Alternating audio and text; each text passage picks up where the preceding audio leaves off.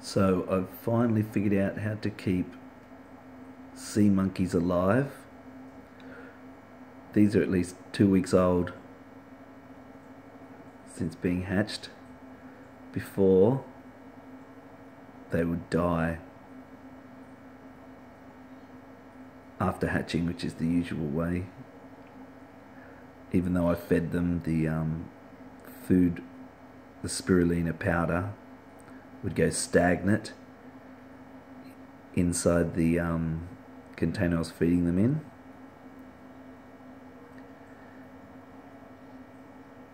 And the secret is, keep the water moving, keep their food in suspension in the water.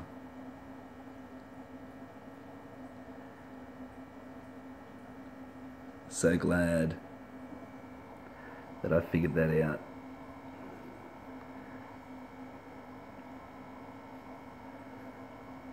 There's Penzance, my last seahorse in the back. This is not the actual, this is just the feeding container.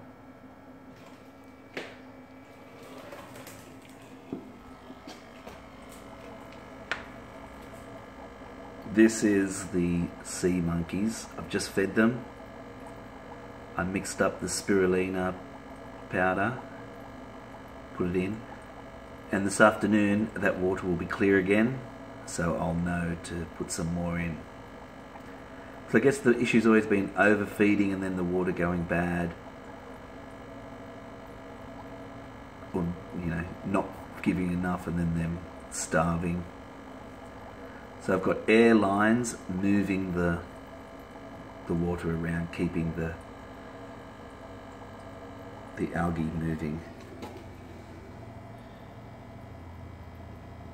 This is the junk tank where I just tip the end, the shell casings that I couldn't remove, the shells that I couldn't separate from the last remaining sea monkeys, because there were still so many in the bottom of the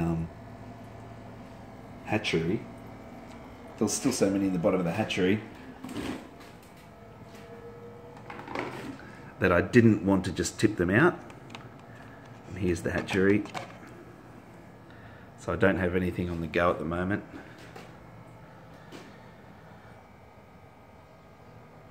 Yes, I'm very happy about that. Great success.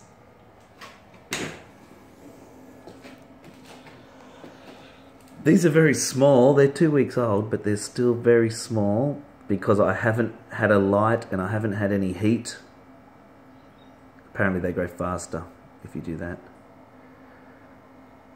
But now my tiny seahorse can have food. He was captive bred by me, and his parents were captive bred purchased.